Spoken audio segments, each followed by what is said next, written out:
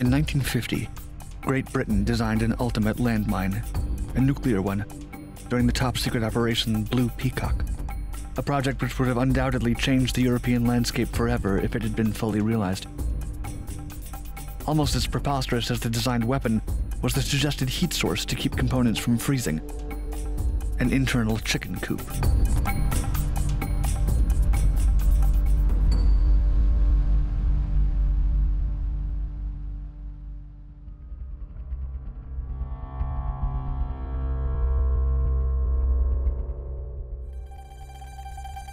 The design for the Blue Peacock weapon came from the UK's first atomic weapon project, Blue Danube.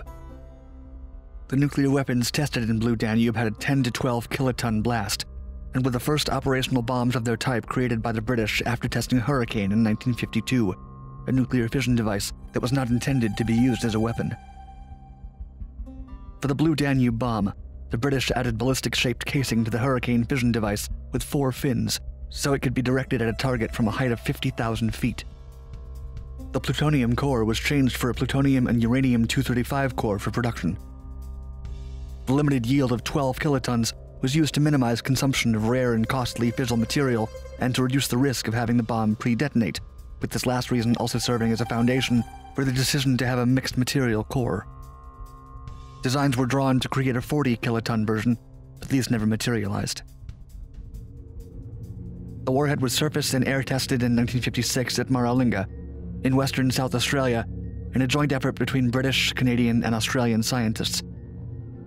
While the weapon performed as expected, it did have a number of issues. First, and most importantly, was the high cost of the weapon, which would be deemed excessive after the development of the smaller and more potent Redbeard device. Secondly, the Blue Danube used complicated lead-acid accumulators, instead of the simpler ram air turbine generators or thermal batteries, to energize the firing circuits and radar altimeters, which decreased reliability. Finally, the bomb was not engineered to withstand a lengthy service life, limiting any appeal of trying to build and maintain a large arsenal. Still, the Blue Danube, which also went by the names of Small Boy and Special Bomb, had a small production run of 58 units, before the British settled on producing Redbeard bombs. These used the fissile core from the Blue Danube, but in smaller and more reliable packaging. The Blue Danube was completely cancelled in 1962, but not before playing a role in the designs of the Blue Peacock operation.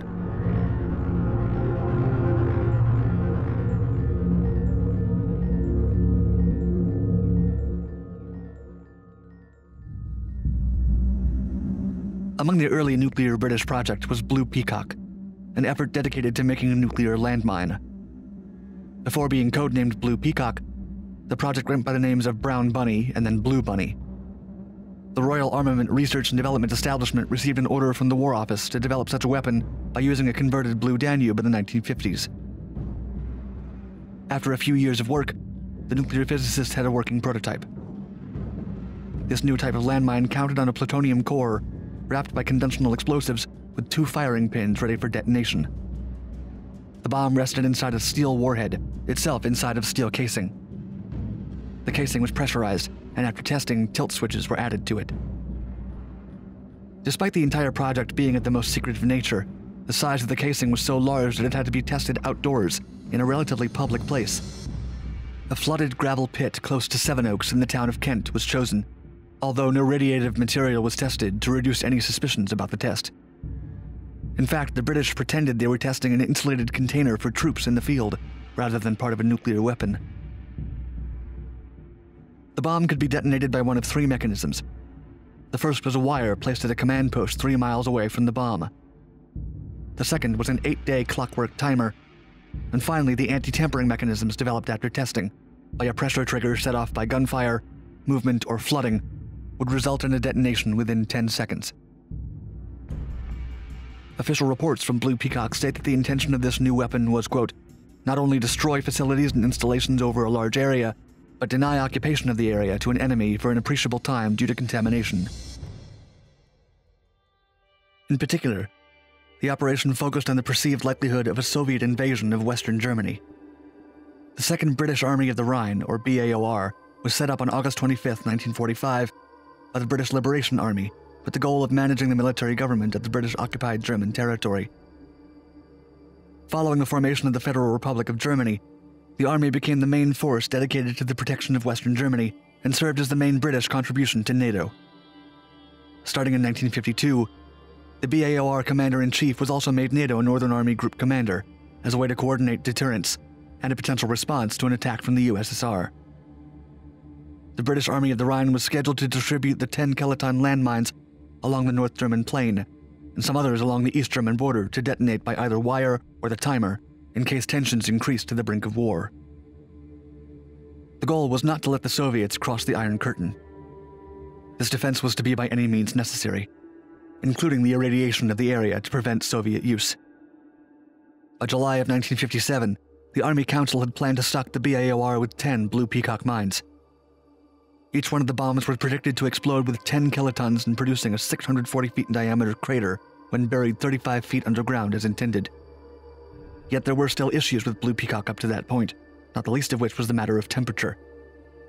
It turned out that the warhead had to be within a temperature range significantly higher than what the underground European winter cold could offer.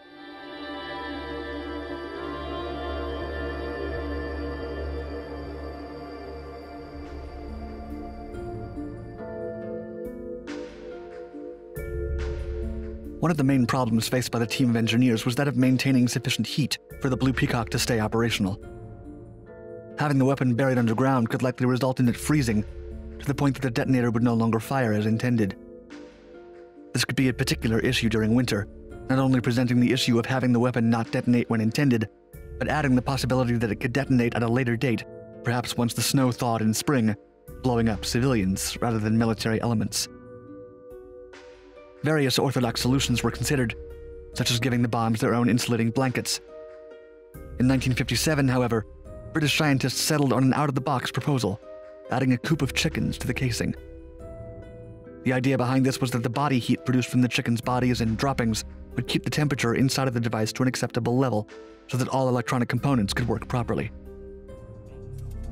The implementation of this idea would require sealing a few chickens inside the casing with enough oxygen to keep them alive for 8 days, along with food and water, and plenty of feed to keep them from pecking at wires and ruining the bomb. The idea was that if the bomb was not detonated by the time the chickens expired, it would freeze and turn inoperable.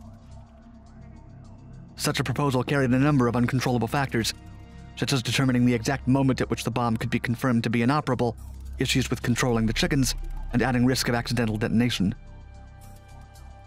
Blue Peacock was officially declassified on April 1, 2004, and at first the public believed that either the entire project, or at least the section involving chickens, was part of an elaborate April Fool's Day joke. In response, Tom O'Leary from the National Archives has stated that, quote, "It does seem like an April Fool, but it most certainly is not. The civil service does not do jokes."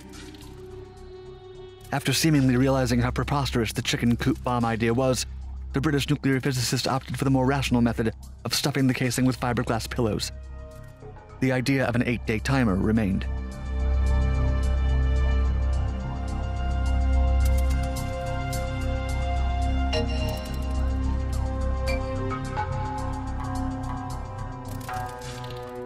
Despite overcoming the problem of freezing, Blue Peacock was still doomed by a myriad of issues.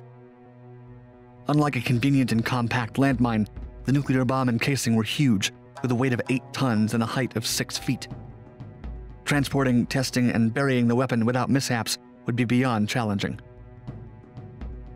Furthermore, the presence of British soldiers in planned mine areas posed a whole other challenge. While a bomber can drop a nuke and fly away, or a ballistic missile can be directed far from friendly troops, there would have to be an incredibly high level of coordination to save all troops and civilians from the effects of an underground nuke without disclosing its tactical location and possibly compromising it. It would not be able to fire at a moment's notice. Not only that, but detonating a nuclear landmine while being far away posed its own challenges. The detonation wire, which ran for 3 miles, could potentially be interfered with by the enemy. While the alternative 8-day timer could be activated by a lone soldier, while the rest retreated in case of a Soviet advance, it still risked exploding either too early or too late, actually doing little in terms of visibility for deterrence. Neither method was perfect. The only concern that the British had success addressing in terms of creating a nuclear landmine was the design of the tamper-proof casing. Even then, however, it was eventually determined that detonation was best left under human control. British military command began expressing further doubts and concerns with Blue Peacock. The device was too large, heavy, and uncomfortable to deal with in comparison to the Red Beard nukes. Fear of generating radiative fallout on Allied territory made it unattractive, and not only were there high risks involved in using it during war, but it was incredibly difficult to store and manage during peacetime. After nearly leaving the prototype stage, in February of 1958, the Weapons Policy Committee concluded that all work on the project be halted. The 2 finished prototypes were kept. One is believed to have been tested and destroyed when it actually worked. The only surviving model is kept as part of the historical collection of the Atomic Weapons Establishment, and Europe was saved from having radiation from nuclear landmines separating parts of the continent.